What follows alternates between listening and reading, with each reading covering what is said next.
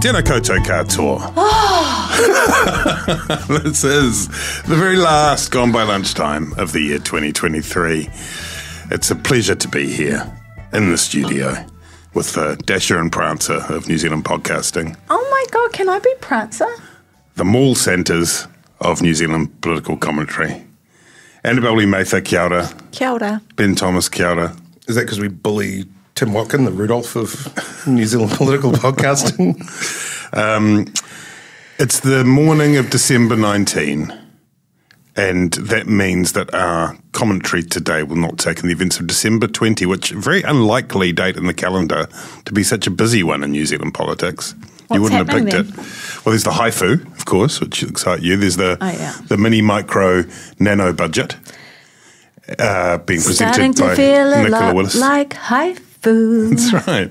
Yeah. And Christopher Luxon is going to Australia, although who knows how. Forever? maybe you could take an Inter-Islander. Because the 757s, which he has been, he's been proved right that they're not really in fit state, both out of action. There's another one that he might take, some other Boeing kind of survey plane. Can John Key just fly him over in the chopper? Yeah, that would be cool. Or Richie McCaw. Yeah, well, they could take turns because you probably can't get to Australia on one helicopter. He could just go. He could send the Navy along with the support boat. He will fly anyway. So our commentary can't take in all of that, including whether if he flies in a jetpack across the Tasman. That'd be cool. Just doing whakatoki the whole way. Perfect, te reo. So with that caveat, we will wrap up the year as best we can in short time because everyone's busy. Everyone's got shopping to do and loose ends to tie up. It's been 3 weeks, just 3 weeks since the government was sworn in, and they've been busy. It's not always been smooth. What a time. But it's been really busy. Parliament's been under urgency. The parties of all three parties, this first ever three-party coalition, full coalition of all had various wins to boast. A lot of Control Z, or if you prefer, Control Z. And some of those things, which I've written down here. Reserve Bank remit reverted, fair pay agreements gone, clean car rebate gone, 90-day trial restored for all businesses. We're underway with the repeal of RMA replacement bills. Inter-Island ferry project sunk. Let's get Wellington moving scrapped. And there are probably others. I just heard on the radio on the way in here, they're scrapping the tax reporting principles bill. God, I'm going to miss that. It was yeah. The Taxation Principles Reporting Act repeal bill. And I thought that's getting in quite early, isn't it? Revenue Minister Simon Watts. Simon Watts is just back from Dubai from when you are saving the climate. If you're a new inmate in a prison, you go into the room, you find the biggest person, and you walk up and you punch them in the nose. And that is what Simon Watts has done to an obscure piece of tax legislation in his first weeks as Revenue Minister. Do you think they got that biscuit tin and everyone, the one that's used for members' bills and to see who gets their repeal bill? Because everyone's got like 5 repeal bills they're getting worked on. Or maybe that was one that got drafted quite quickly. Who knows? What's the story, Annabelle, of this coalition so far? Because a lot of that, obviously so far, there's a mandate for what's happening. Get back on track, get New Zealand back on track, repeal lots of this legislation. That was what was pledged during the campaign. But it's kind of get back to where, and when I think about the coalition government, the national pitch, I think, is get back to where John Key left off. John Key and Bill English left off. It's like, let's pick up where they left off and then get rid of this aberration. The ACT Party is get back to 1991 and the Ruth Richardson budget, and then New Zealand First is get back to sometime in the 1950s, I guess. Yeah, is that what unites them? What do you think, Annabelle?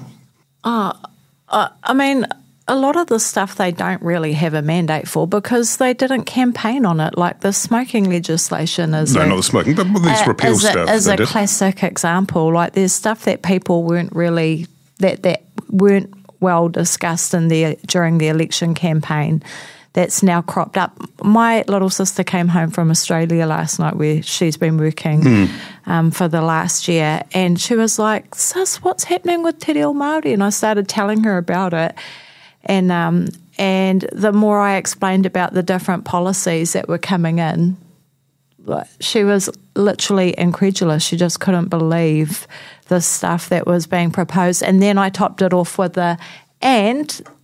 but wait, there's more, pseudoephedrine is coming back. And it's interesting because I think... So, peaks and troughs. Peaks and troughs, totally worth it. Totally worth it. At least while you're watching the progress of Te Ao Māori being marched back, you won't have snot running down your chin. Exactly. But it was interesting for me to watch her response, because I think we've become acclimatised to some of the really bizarre policies that, are being implemented. And so to see it through fresh eyes and her reaction to it for me was really telling. And I think I can't help but think that the public will run out of patience with some of this stuff, because at the end of the day, none of these are feel-good policies that are really going to make an impact on everyday New Zealanders. It might scratch a little itch of resentment that you may be feeling in the short term because there's a cost of living crisis and everyone had a hard time during COVID. But I don't think there's going to be any lasting afterglow. What's next? From the policies that have been pushed through, and then I think things are going to become difficult. Ben? Well, in a way, I think that's right. By definition, repealing laws that have never come into effect isn't going to make a noticeable difference in people's lives, right? You're just resetting to the baseline, and that's three waters. Billions of dollars have been spent, but nothing's actually happened, that has changed anyone's experience of turning on the tap and having either pristine, beautiful water or mind-controlling fluoride or brown gunk come out, whatever the case is. That's all handled elsewhere. The RMA reform, same thing. 6 years in the making. 5 minutes in the beginning. The fair pay agreement, same thing. I don't know if I think there might have been a couple of stop work meetings to discuss the potential of fair pay agreements right about the time, just before they were sort of crossed out in red crayon from the consolidated statute books held in law libraries. So. Look, I think you're right. People won't notice that much of a difference. And if things don't pick up in the economy, people will start to notice that in the same way that, Chris Hipkins promised a new dawn. Going back to the beginning of the year, Ardern exited, stage left. Hipkins said, we're going to be laser-like focused on the cost of living. 4 months later, during the budget, people got their $5 prescription charges waived or whatever. And, despite what you might hear online, that actually didn't sort of make the people rise up in happiness and sort of, solve all their problems. Cost of living crises are actually very hard for governments to address, because if you look at the mad scramble for money to pay for these tax cuts right now, and the tax cuts are not significant. I mean, they're not trivial, but they've become mission critical as far as the promise of the new government is concerned. I'm interested, sorry to interrupt you, Ben, but what percentage of New Zealanders are landlords that are going to get the tax cuts? Is it a huge percentage of people? Why are they? I don't understand why they're so focused on getting these tax cuts to landlords. Well, it's puzzling that it's been pushed forward that was a net concession that ACT got. And I think that does go to another way of looking at it in terms of what we've seen first up, which is the bases, the core constituencies of each of the parties have been had their demands delivered. So for businesses, you've had fair pay agreements pushed back, for rural areas, the Three Waters stuff. For landlords, guys, it's Christmas. Christmas is coming early for people who are Christmas upset. is coming early. It's time to kick out those orphans. People who are upset about te reo. Yeah. You know, look, we've already done it. Te waka kotahi has been subordinate, you know. But then the question is what, and I guess that's what comes out of the idea of these border tax cuts, is that even though they don't kick in for some time, they will be delivered as of tomorrow. In the mini budget, there'll be a stake in the ground. Innkeepers of New Zealand, you kick that family into the major. And you saw, you know, I mean, I don't like these Trump comparisons, but this, you know, you can't just be on the attack or against things all the time. You can, as Trump showed, if the economy is improving and if people are feeling better about themselves. So, you know, there is a big bet happening right now. The Reserve Bank will get inflation under control. The recession won't be too bad or will only affect Labour voters.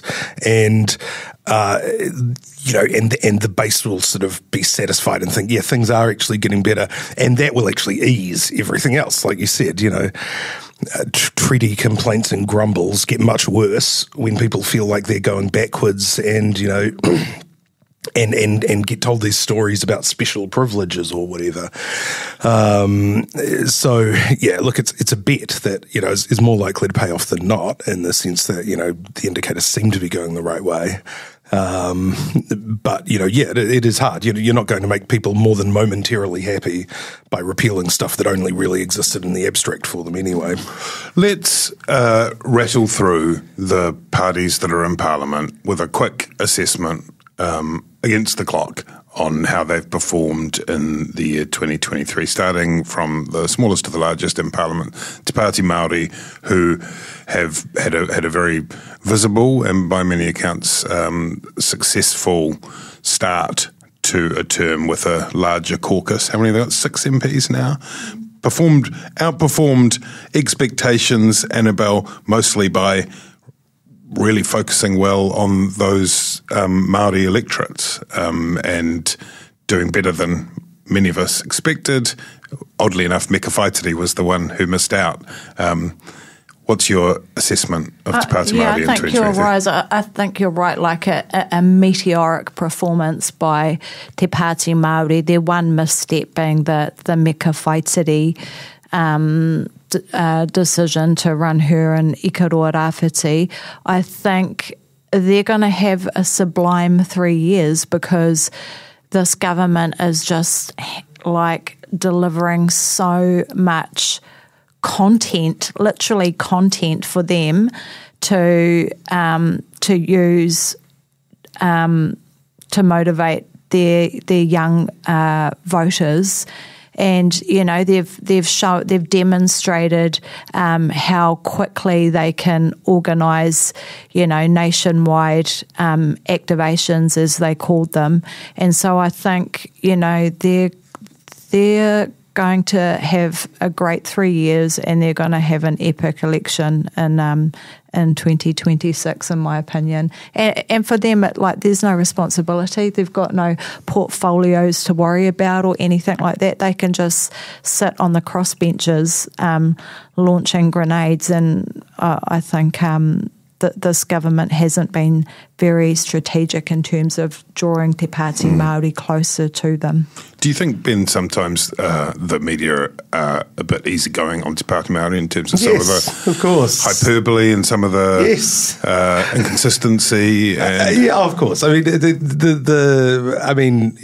everything from the sort of trivialities of, you know, Rawiri Waititi sort of claiming that wearing Jordans in the house is a crucial part of his tikanga and culture, and then the much more incendiary comments recently about, you know, reverting smoking laws to the status quo is a genocide. You know, of course, and, you know, frankly, ridiculous policies about, you know, supporting the Russian invasion of Ukraine on the basis that, you know, the Ukrainians are colonizers or something like that. Annabelle is right, though, that the circumstances are perfect for a protest party representing a particular generation 100%. of Te Ao Māori. 100%, not just Te Ao Māori. They'll bring in heaps of little white kids off Instagram who are ripe for wanting to get out and protest and take pictures and, and feel like a real kind of burning desire to speak out about social justice issues, that are close to them, that are homegrown. I think we can have a sort of, the New Zealand music revival of the mid-2000s, but for activism's this 3 years. New Zealand First, Annabelle, Mata Winston Peters, Shane Jones, and assorted others have already impressed themselves upon the public imagination by, we talk about Te Pāti Māori being a party of protest. In its own way, New Zealand First is a party of opposition. It just needs something to oppose, and Christopher Luxon will be hoping that for as long as possible it's not the National Party, and it started off being the media, and it will, find its other sort of sources of heat through which to be visible. What do you make of New Zealand First so far? Well, I really don't know where to start with New Zealand First. There's so much to say, but one of the things that I've been reflecting on recently is Winston Peters' relationship with Te Reo Māori. As we know, he's pushing to make English an official language of New Zealand. And I mean, he'll be delighted when he finds out that it actually already is. So that's a little early Christmas present for him. But, I can't, I'm sure that Winston Peters would hate to hear me saying this, but I actually think that Winston Peters' issues with Te Reo Māori are based in real trauma. I think that Winston Peters is a man who is used to feeling like the smartest person in the room, who can go into any crowd or place and dominate and always be, feel very articulate and smart and all of those things. And I think being in a reo Māori setting makes him feel incredibly inadequate, because in those settings he is not the smartest person in the room. He is, he is not able to hold himself in the way someone like Rawiri Waititi could, or Calvin Davis could, by virtue of the fact that they are reo speakers. And so it seems to me that perhaps, well, more than likely, that's a lot of what his resentment about Te Reo Māori is. And I think that, he recognises that for older New Zealanders, learning a language or becoming accustomed to a new language can be a difficult thing, by virtue of the fact that it's hard for any of us to learn anything as we're older. And he's been learning for 2 years. It's really hard. He's the same with me as Scotty Morrison's Māori Made Easy. Yeah. Good on him for trying, though. We'll do it on Zoom. Good on him for trying. And I think that taxpayers should pay for politicians for political leaders to upskill their reo, because it is an official language of the country. And frankly, Luxon grew up at a time when there wasn't free reo, when Te Reo Māori wasn't being taught in schools. It's never too late to learn Te Reo Māori. In my view, someone in his position should be supported to learn it. So I don't actually have a problem with it at all. But those are some of my thoughts about New Zealand First's strange relationship with Te Reo Māori. And I thought, refusing to answer the question in Parliament the other day, or initially refusing to answer it, and then Jerry Brownlee following up and saying that, it was up to him, is incredibly disappointing for reo Māori speakers and reo Māori advocates. Ben, New Zealand First started this year with a lot of us very doubtful at best about the prospect of returning. Did it again, pulled it off again, as I think maybe it was Cletcheved or someone reporting that, even Jesus only rose once. There is this. It's you gotta hand it, don't you? You gotta hand it to Winston Peters, because he will demand it as a condition of coalition government. I don't know. I'm on record. I don't think New Zealand First are good for New Zealand. I don't think they're good for New Zealand. I don't think they're good for New Zealand politics. But yeah, there seem. it wasn't just the way that he came back, right? It's the way that he came back, which is so staggering, which was this man who was Deputy Prime Minister during the lockdown at the beginning of the pandemic, who spent much of the 2020 campaign, holding meetings outdoors, socially distanced. And there's some great footage online of Peters in great form, absolutely excoriating plandemic sort of believer at one of his meetings, saying, "You've come to the wrong meeting, pal, you can leave right now, And then, but he rose again, recast as the hero of the anti-vax, anti-mandate, anti-big government, anti-establishment. And it's like, I don't know, like, is he... It's like the Men in Black memory eraser or something, he just like every 6 years or so, he can just reset. And it's weird, isn't it? The community that does a lot of their own research weren't able to identify. See that guy, that picture of that guy, that's also that guy. Yeah, he was like, we're going to have an inquiry to find out about the decision making behind the pandemic. And it's like, have you checked your email archive? Like, done some word searches in fucking Gmail? He was on the radio this morning. He's, in his role as foreign minister, he's in the Pacific at Perth, the Perth side meeting, and he's just, it's another guy. Yeah. There he is again, and he's sort of talking insightfully about the challenges in the Pacific region and New Zealand's responsibility to its neighbours and stuff. It's a different guy. While at the same time gleefully announcing how they're going to return to, drilling and oil and all of that stuff that is the single biggest threat to the Pacific, in terms of rising oceans. He's like right there behind everything that's going to warm us up. Yeah, I'm pretty ecumenical on, the kind of policy stuff, but it was interesting hearing him on Morning Report, talking about the threat of climate change to the Pacific neighbours. And then, I think the only time climate change is even mentioned in the coalition agreements at all is New Zealand First saying, climate change policy won't be used to unduly stop economic growth. Yeah. And not to mention Shane Jones's speech in the House the other day, absolutely ripping into drilling Kiwis. These climate extremists and so on. Moving on, Ben, the ACT Party, an incredible story to have come from such a low in 2017, growing in 2020, continued to grow through towards 2023. Then you'll find they established a lot of momentum during the 2017 campaign. Yes, that's right. When would you really want to declare again that you were involved in that campaign? Okay. Oh dear. But then it sort of it ebbed in election year. Yeah. In part because of New Zealand First's growth, in part because National restored a sense of itself as being a proper party of opposition, party in government and waiting, blah blah blah. How do you mark ACT at the end of 2023?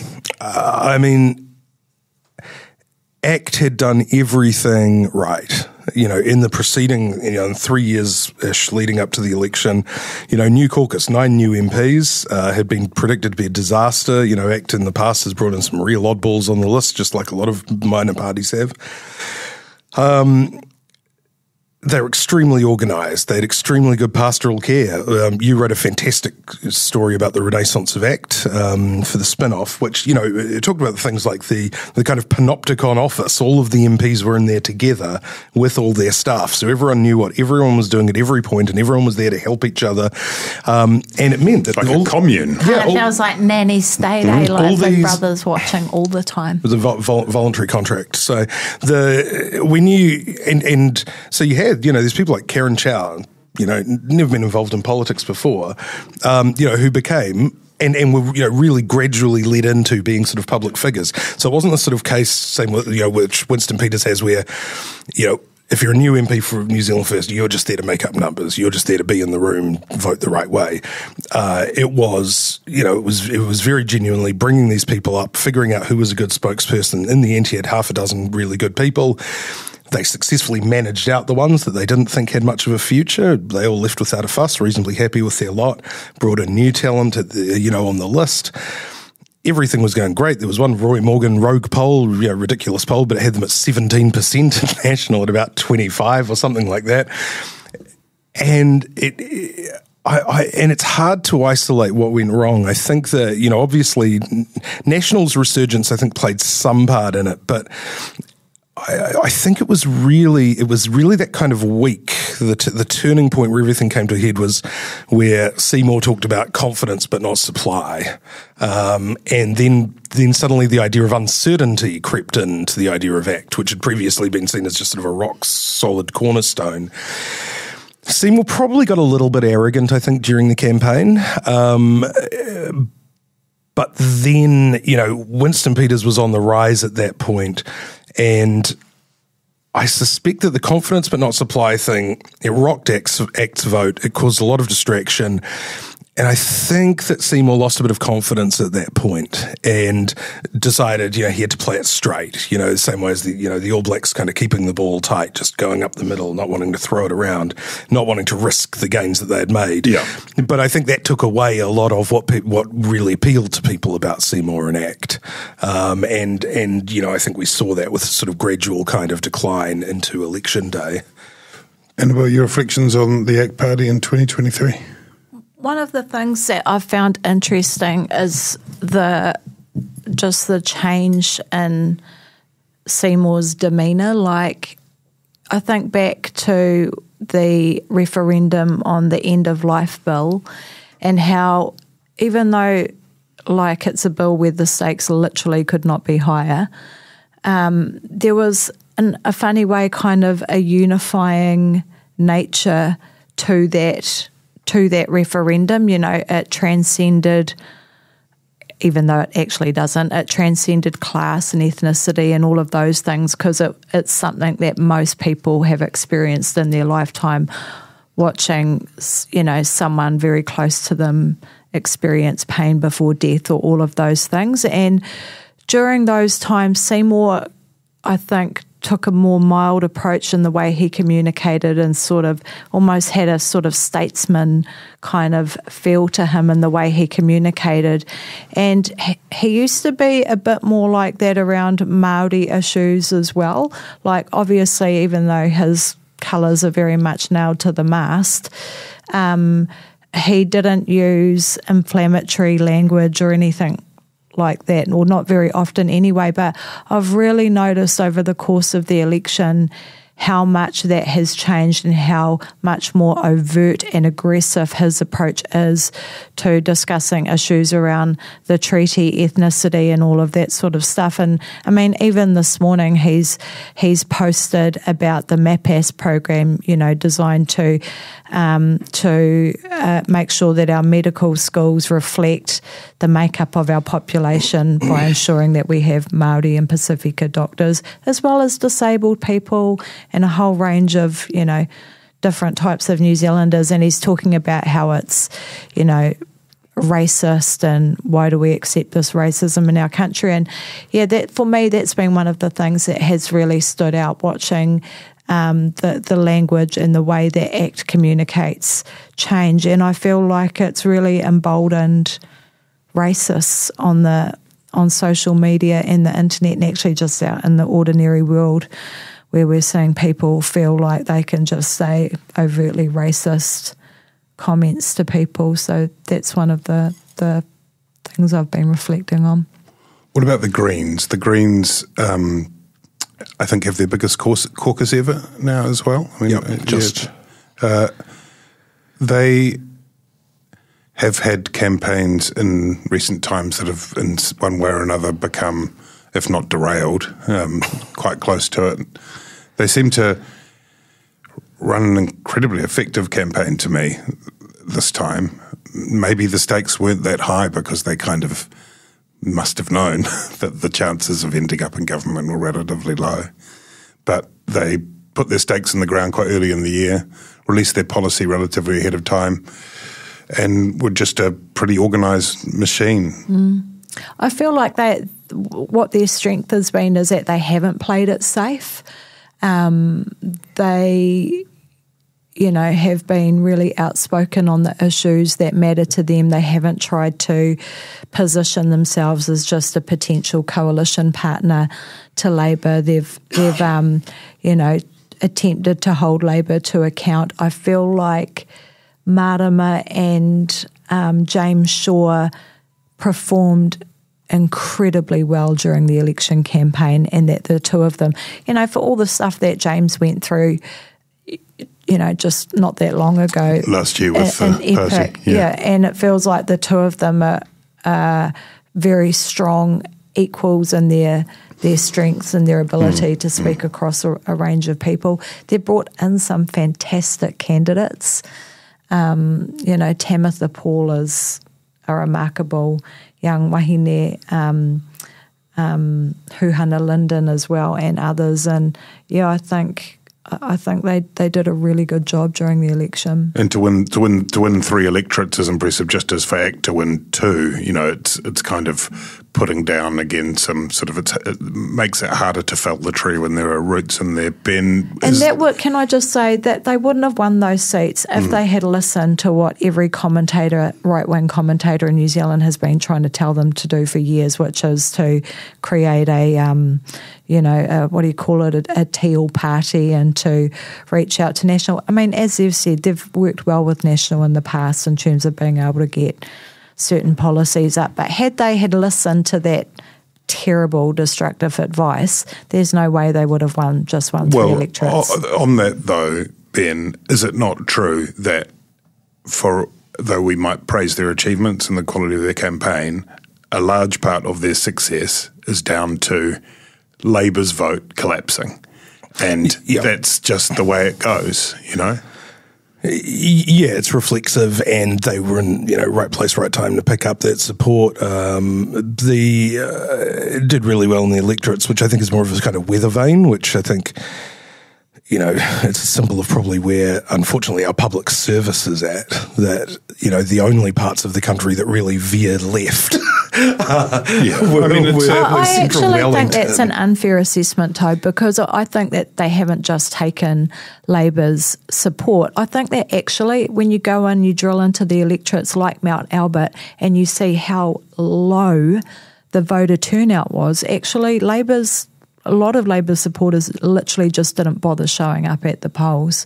But same thing for the Greens, right? The Greens were polling at 15%, in the weeks, 13% in the weeks leading up to the election, 13, 15, whatever. But they, as per usual, they sort of underperformed on the day. Let's keep moving because time's against us. The Labour Party was the only one of the parties that are in Parliament to lose, to go down. I think everyone else, all the other parties have gained, and Labour lost quite a lot. Labour, let's remember, won a historic single party majority under MMP in 2020. Some stuff happened after that, let's not overlook that. It was a very difficult term, but none of that can satisfactorily explain such a collapse, can it, Ben? And maybe you can give us your thoughts on whether or not, had Jacinda Ardern decided she did have enough in the tank, it might have give us your counterfactual. Could they have done better? Could they even have won? I think if Ardern had stayed on, you would sort of be in a position where you would expect that Labour were going to lose all the way through, and she would shepherd them through to a slightly closer loss than they had. I think it's hard to see Ardern's Labour Party going under 30. I think that she would have had sort of the pull and the loyalty of enough of her voters to at least sort of maintain that level of support, albeit, they'd already taken, big hits in popularity. You say that Labour were the only losers on election night, but At election night, Chris Hipkins took to the stage, very graciously conceded, and then told everyone that he got laid. So, another good news story from Christopher Luxon's New Zealand. Credits roll. That moment on election night. Letters to Cleo starts playing in the background. Everybody at the Labour Party conference starts dancing. It's an incredible enaction of the dead cat. It's theory, isn't it? I'm gonna create ambiguity about whether my new lover is a man or a woman. Incredible move by Chris Hipkins. The thing is, everybody won apart from all the other members of Labour who weren't Chris Hipkins. But otherwise, a great year for New Zealand. And about Labour Party, scandal after scandal, minister after minister departing in fog of scandal or, in the next case of Mika Whaitiri, confusion, blindsiding. How do you sum up that year for the Labour Party? I don't know. I want to go back a little bit further than that and just say that, there's been so much criticism of how the Labour government handled COVID, and in particular that last lockdown in Auckland. And what I want to say about that is that was one of the rare examples of a government doing the right thing, even though it wasn't the popular thing to do. That those difficult decisions that they made during that time, incredibly unpopular with the hospo people, as RNZ reminded us daily, and all of those things. Those decisions literally saved thousands of lives of Māori and Pasifika people.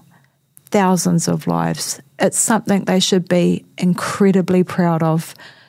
Aotearoa would look very different today if they hadn't have made those decisions. Whakapapa was saved, whānau was saved. I think it was truly their greatest moment, and I'll forever be grateful for those decisions that they made that kept whānau safe. I think one of the places where they've gone wrong is they want to distance themselves from COVID. And in doing so, they've created a vacuum that's been filled up by other people. So I think, they actually should have leaned back into their COVID narrative, because it's been completely rewritten. And, we literally are the envy of the world for how we performed. So I just want to acknowledge that side of Labour's term. And then on the flip side, what an absolute shit show. You could not have had a better setup in 2020 to really push some incredible intergenerational change that would benefit New Zealanders. And they absolutely squandered it, and frankly became very arrogant as a government, which I think we saw through the collapse of the various ministers getting booted out for bad behaviour. So the funny thing was none of them seemed to learn a lesson. I think we've already talked about on election night, Stuart Nash and Kerry Allen, fresh from the ministerial dump site, were, lecturing their colleagues about how they could have done better to win the election. Exactly. I was flabbergasted by some of the commentary, but and then Hipkins the other day gives an interview and says, we're not going to allow the election loss to push us to the left. We're going to remain firmly in the centre. And it's like, I'm just, wow. It seems like Labour just do not have enough self-reflection yet to understand what went so terribly wrong for them. We'll get into more of that next year. Very quickly, a word on National. They won. They won in a way that they had predicted was not going to be the best style of victory. In a word, National Party 2023, Ben Thomas. They were like a person carrying a large stack of boxes from one end of a room to another, and it started teetering, and eventually they fell over the line with them. I think they made a lot of problems for themselves that they didn't need from early on in Luxon's leadership, guaranteeing the tax cuts, which have, probably didn't actually win them that many votes in the end, and have been a real sort of millstone around the neck in terms of trying to get the micro, mini, nano budget to balance. All credit. You can't, all hail to the champ. Luxon's the Prime Minister, which means, he was the winner politically of this year. And he pulled the party up from its own state of distress for sure. and dysfunction, which I think... look, I think he did a very good job. Stuff behind the scenes. That he did a very good job of unifying the party, of promoting good performance. His challenge is going to be dealing with the coalition partners. I think he's got a good rein on his own party. The question will be Peters and Seymour. Annabelle, I think it's ironic that the Prime Minister with the least political experience in history has been given the most incredibly difficult coalition combination to manage with two of the most difficult figures in New Zealand politics, quite frankly. I think that if Luxon genuinely is a devotee of John Key, he should go back and, look more closely at how at Key's time in Parliament, and in particular his relationship with Māori, because I think, if you want to have a long-running career as a Prime Minister, then division, the politics of division, is not the way to achieve that. Thank you both. We've got to go. Two things to say, just to wrap things off. One, we are making in the first part of next year a podcast here at the Spinoff about the events set in motion by the snap election of 1984, the fourth Labour government, all of that. If you have any insights, anecdotes, contacts, reflections, thoughts, send them to me, toby@thespinoff.co.nz. I know this is probably the best audience in New Zealand on that front, so I'd love to hear from you. Second thing, Samuel Robinson, this is his last pod with us, and we just want to say thanks so much to him as he goes to new pastures. It's been a treat having you, Sam, and everyone who produces our podcast goes on to incredible feats, don't they, Annabelle? They do. You'll probably be an Oscar nominee by the end of next year. We love you, Sam. Tēnā koe. Ka nui te mihi ki a koe. We really appreciate everything you've done for our pod and for making us sound cool and hip and and good voice. And we'll miss you very, very much. Go out and have a lovely summer. We'll see you next year. Get some sand between your toes. Get some time in the hammock. Get a packet of ciggies. And don't get do your ciggies. that. Have a lovely nap. Figure out which one's your fave. Ngā mihi nui.